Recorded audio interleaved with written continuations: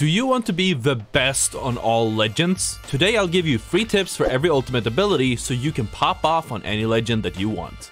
Ashe's portal can be used through windows and smaller gaps, which you can use to your advantage to surprise enemies by facing into a room that they aren't checking, or facing out of a building when both your exits are covered. When you take a portal, you will be faced in a predetermined direction, which is forward. If you're being chased as Ashe, you can place your portal and then take a few steps backwards to shoot the enemy in the back once they exit. If you also have a Valkyrie on your team, you can combine Ashe's and Valkyrie's ultimate to get better range with your Valkyrie ult. Simply Ashe ult on top of a high ground and Valk ult from there. Hey, you're finally awake.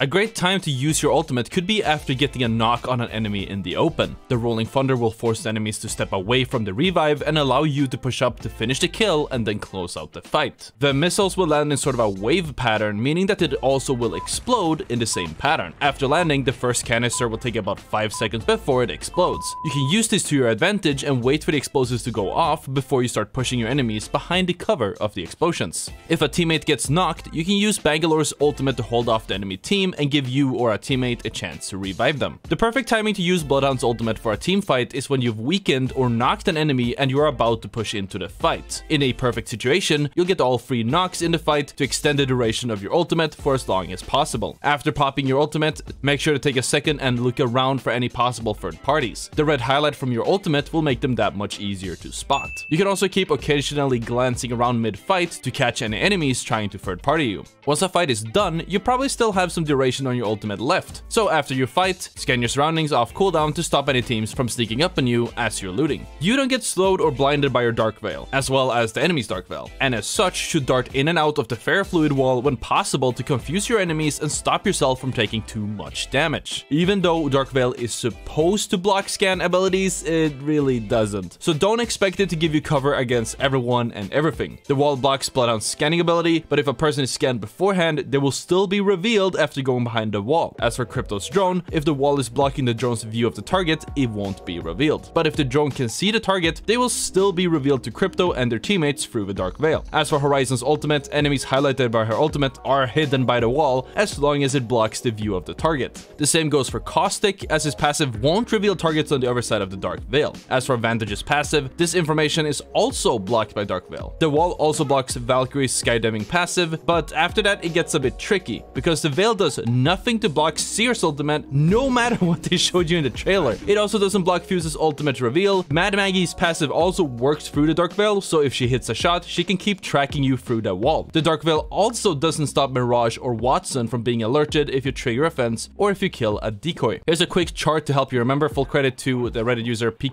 Arlo for doing the research and putting it all together. As it is considered deployable cover, the Dark Veil actually has infinite uses, but one very strong use case is turning 1v2s or 1v3s into 1v1 duels by cutting off the line of sight between the enemy team. Place a Dark Veil in between them and engage the enemy that's left on their own. Caustic's Nox gas grenade doesn't do enough damage to kill a squad outright. Instead, it serves as a visual obstruction to allow you to pass through an area, reset your team, or force an enemy team out of your desired position. If you want to take a specific room or specific house, you can throw your grenade in, walk in, and set up while there's nothing that they can do about it. If your position is getting pushed and one or both of your teammates are dead, the Nox gas grenade is essentially a get out of jail free card. Throw it on the ground, put new traps up, and reset inside of the gas. The gas from the grenade will stay up for 15 seconds, and you can activate the traps afterwards to keep the gas cloud up for even longer. If you can survive until the final ring, that's where Caustic shines. More specifically, this is where you can throw your gas grenade down and force all the enemy teams to fight inside of the gas without anywhere to run. Keep this in mind if you're heading into the end game. If a team is holding a position with no signs of leaving, instead of flying your drone straight towards them and EMPing, place the drone somewhere near their position where they can't see it and then run up on them. Once you get close enough, but ideally still out of your own EMP's range, initiate the EMP. This will make it near impossible for them to destroy the drone and give you a chance to instantly move in with your advantage. The EMP's range is the same as your passive, meaning that any enemy that's highlighted in orange will be impacted by the blast. If you play Crypto, you have to carry at least one ultimate accelerant to recharge your EMP quickly. It's too impactful not to.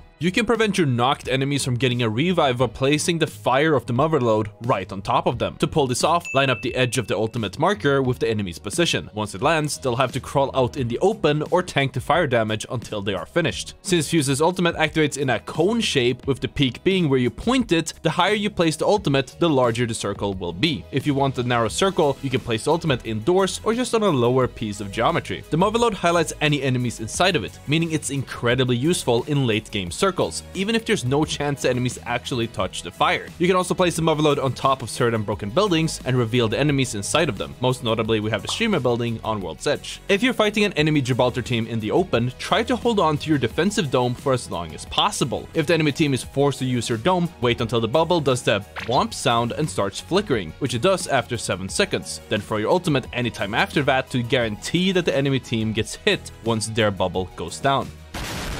Remember that the defensive bombardment has the longest ultimate cooldown in the game, that being 4.5 minutes. So if you don't have ultimate accelerants, you can really only use the ultimate a handful of times per game, and usually just once in the mid to late game. Before throwing your ultimate out, make sure that your target isn't under a roof, near a mountain, or has a Watson ultimate up, because in some cases the cliffs from said mountain will block the ultimate and make it not hit your enemies, meaning you waste it. The black hole will destroy doors. You can use these to your advantage to quickly surprise your enemies by throwing the newt on top of the door that they are hiding on, but you can get even better results by placing the black hole in the open with the very edge of its range touching the door. This will break the door and then suck the enemy out in the open. When throwing a black hole, you want to ensure it will pull an enemy out of cover. Ideally, you want to throw the black hole and pressure the enemy simultaneously, so they are forced to either shoot the black hole or to shoot you. Either way, they're in a world of trouble. When doing a full ultimate combo from high ground, you can throw an arc star and then immediately follow it up with your black hole. If you line the ultimate up correctly, it will suck the enemy into the newt right when the arc star would go off. Lifeline's care package can act as great cover. If you hold a position early, like a high ground with a lot of open space, put your ultimate down to give you a little bit of cover for later in the game. You can also use Lifeline's ultimate to block certain doors or hallways completely. As for how the care package works, you'll always find an Evo shield in the first slot, which is facing where the care package was called. The body shield will always be an upgrade to you or anyone else on the team. If everyone on your team has a level 3 body shield or higher, this slot has a 100% chance of dropping a gold armor. If your team already has gold armor, it gives you a shield battery, medkit, phoenix kit, heat shield, or mobile respawn beacon. The second slot to the right will always drop a piece of gear, such as a helmet, backpack, or knockdown shield of a better rarity than one you or your team has. If everyone on your team has all gold gear, the care package will give you the same item as the first slot. The third slot on the left will always give a weapon attachment that's better than the attachment for a gun on you or someone else on your team. In addition to this, you will also receive 2 small heals, so either syringes or shield cells. If you or your team all have gold attachments, the care package will give you 3 small heals instead. If you want to start a fight, you can always drop your care package. Any half-aggressive teams will see this as an invitation and immediately head towards your position. If your team is fully geared, you can place a black market boutique, drop your current armor, and pull an armor from the surrounding area that can act as a hot swap. If you try taking a duplicate item from the boutique, it will pull the item that is the farthest away. But when it comes to armor, it will prioritize health and then shield charge before range. If you're third-partying a team that just finished up a fight, pop your black market and steal armors off the enemy team's death boxes to deny a reset. On some maps like King's Canyon or Storm Point, there's loot that cannot be accessed through normal looting. However, you can still see it with your passive and grab it using your black market boutique. The loot can range from smaller heals to purple or even golden gear or attachments. The Wrecking Ball breaks doors. This makes it a great tool to surprise your enemies and stun them in the process. Thanks to its damage and stunning ability, the Wrecking Ball can be used as a last-ditch resort when taking a close-range fight. Start your ultimate behind cover, peek out, and throw it against your opponent for an easy stun and kill. If you are pushing an enemy who's hiding behind one piece of cover, like a rock or crate in the open, throw your Wrecking Ball on one side of that cover and peek them from the other one. Most enemies assume that you're going to be pushing from the side the Wrecking Ball is coming from, but the speed boost will carry you far enough to catch them off guard with a flank.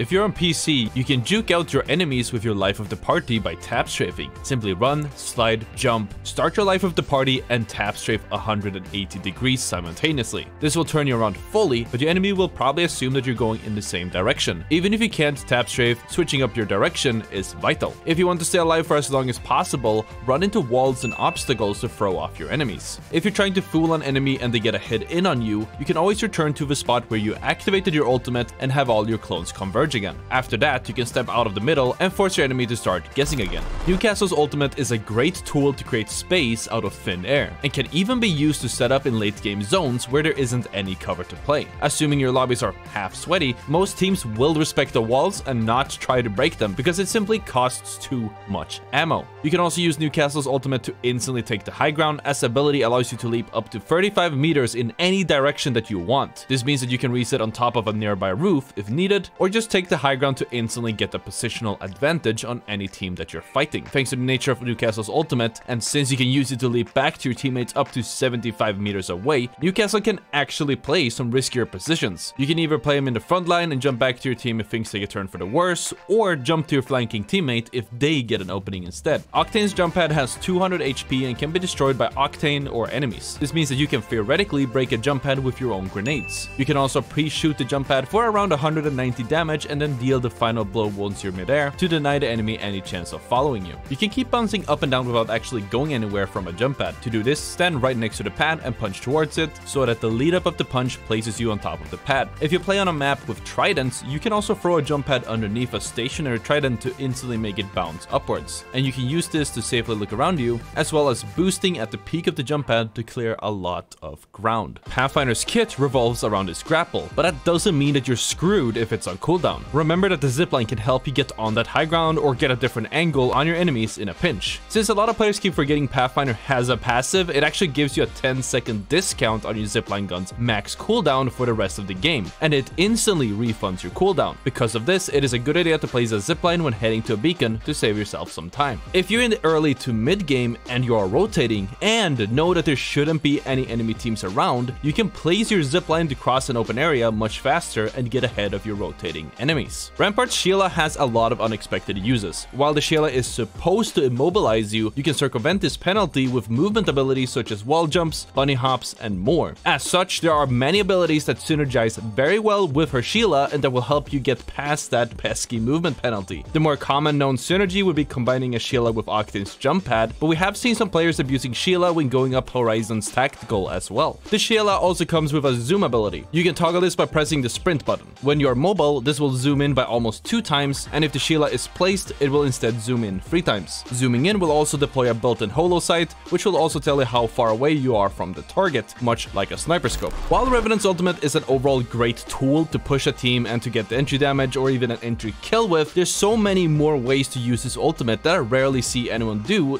nearly as much as they could. Revenant's ultimate is a perfect tool to gain resources, either to loot a death box, running around looting in general, or grabbing a care package, because if you die, you simply get sent back to your base with the items that you picked up. For additional value, you'd want to combine your Revenant ultimate with a high mobility one, such as Octane's jump pad, Ash's face breach, or Wraith's portal. This allows you to not only push and surprise your enemies as a shadow, but also quickly re-engage after being sent back to the totem. As you're approaching the end of your 25 seconds of shadow form, a loud ticking noise will start playing, indicating that you're about to return to your normal form. When you do, you don't take the 50 health penalty, and you won't get sent back to the totem. I suggest trying to get yourself sent back before it goes away to avoid you from getting caught out by the enemy team while your teammates are all the way back at the totem. You want to place Seer's exhibit right when you're close enough and committing to a team. This will give you and your teammates constant information on the enemy team's whereabouts, as well as giving you a warning in case a third party rolls up. Seer's ultimate has a shorter cooldown of 2 minutes, so you don't want to hold on to it for too long. Keep in mind that just because you have an exhibit out, this doesn't mean you'll have full information on the team's whereabouts all the time. Enemies within the sphere that stand still, crouch, crouch walk, or are airborne will not appear in the exhibit. Combine this with your passive or tactical for the whole picture. If you're fighting another team with a Seer, and let's face it, if you're in higher ranked lobbies, you probably will, the team that deploys the exhibit first generally loses. Keep this in mind and either mirror the enemy team's exhibit after they activate it, or hold off a little bit and activate it when you feel the timing is right, because if the fight is drawn out, this means that you'll have wall hacks for a little bit longer than the enemy team. Skyward Dive is not only a rotational tool, but it can also be used for recon. If you already have a position and aren't planning on leaving in the next few minutes, you should use your ultimate and fly up into the air. This gives you an idea of where the enemies are playing, where they are hiding, and other kinds of vital, valuable information that help you in making the right decision. You have to be careful when activating Valkyrie's ultimate, as if you get hit before launching, the ultimate will get cancelled. It's also super easy for enemy teams to beam you and your teammates out of the air if you activate your ultimate too close. Be wary about activating the ultimate around a lot of teams, or near an enemy team holding a nearby high ground. Even though the so-called out-of-bounds plays were nerfed, they're still pretty useful. If anything, they're more useful because nobody expects it anymore. To pull off a oob play, start your Valkyrie ultimate, fly over to the team that you want to fight, and then bounce off of a mountain. This will allow you to drop right on top of them, and if they don't pay attention, catch them off guard. Thanks to its laser sight, Vantage's ultimate applies passive as well as its active pressure on enemy teams. This means that you can force an enemy into cover just by aiming at them with the sniper's mark. You don't actually have to shoot. You might only have one bullet left in the magazine, but as soon as the enemy sees that laser coming at them, they know that they need to respect it if they don't want to get knocked. Despite their passive ability giving you a bullet trajectory visual indicator, Vantage's ultimate charges up so fast that you can get away with running a normal loadout without a sniper, and instead using her ultimate as a third weapon, that being your sniper rifle. If you use an ultimate accelerant as Vantage, it has to be activated from your inventory, and it will give you about 2 bullets worth. If you're in a high pressure situation, it's a good idea to have a defensive pylon off cooldown. This means that if a team is nearby and trying to make an entry on you or on your team, and you just placed a pylon down, it might be a wise choice to pop an ultimate accelerant just so you can replace the pylon if the enemies should break it. If you're stuck in the open or just need a piece of cover, the defensive pylon might be what you need. If a team uses Crypto CMP on you before pushing in, this will break all your fences, your pylon, and you and your teammates' shields. But if you place the pylon properly, you can use it as makeshift cover as you hold the enemies while they are pushing in. And if you don't know what the pylon will destroy, here's a refresher. It will destroy grenades such as a frag grenade, arc stars or thermite, tacticals such as Bangalore smoke launcher, Caussic's Nox traps, Revenant silence, Horizon's gravity lift, Fuse's knuckle cluster, Valkyrie's missile swarm, and Maggie's riot drill. It will also destroy ultimates such as Bangalore's rolling thunder, Gibraltar's defensive bombardment, Caustic's Nox gas grenade, Horizon's black hole, Fuse's motherload, and Maggie's wrecking ball, Ash's arc snare, and Sear's exhibit. To reiterate, the pylon will not destroy Lifeline Doc Hill drones, Lifeline care packages, Gibraltar domes of protection, Octane's jump pad, Loba's black market, or Valkyrie. You can place the portal between 2 doorways when you are inside of a room to lock it. If an enemy tries to enter the room, they have no choice but to take the portal and turning themselves into an easy target. If you are in the final ring and need to win a so-called heal off, you can place your portal, run around, and spend most of its range, then place the portal next to its other opening. Then you can jump into the portal over and over again to stay alive, hopefully long enough to outlast the enemy team. If you're holding a position, Wraith can portal in any direction she wants. This, combined with her face, allows Wraith to scout for her team over 100 meters away from the home base. You might be interested in learning free tips for every tactical in Apex. That video, just click the video on the screen. It's good, trust me. Thank you for watching, and I'll see you all tomorrow.